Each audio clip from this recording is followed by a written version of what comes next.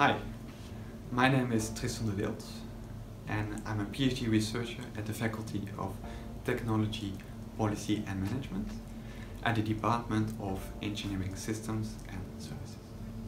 My research is about addressing injustices that come with the ongoing energy transition.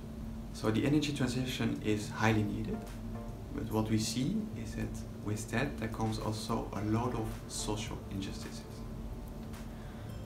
Not everybody is able to buy residential solar panels, heat pumps, or simply electric cars. And this might be for financial reasons, but this might also just be because people don't have the appropriate houses.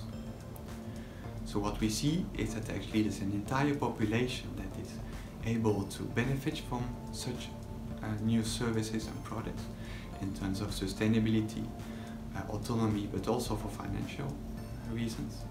But there's also an entire population that's being left out.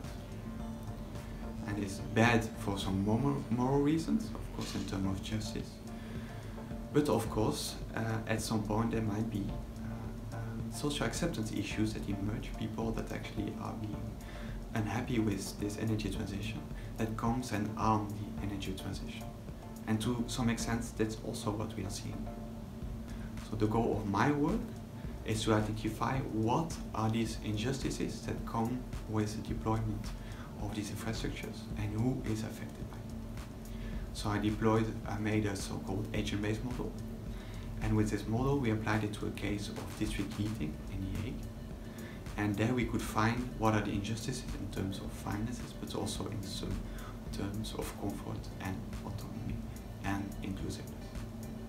And the idea is to find different types of regulations or technological adjustments that can make these systems, in this case district heating, more fair.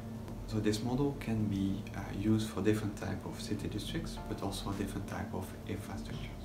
And there again identify the injustices. The hope is that with this work we can support the energy transition, but also make it more fair for everybody. So thank you for watching, and if you would like to know more about it, just let me know.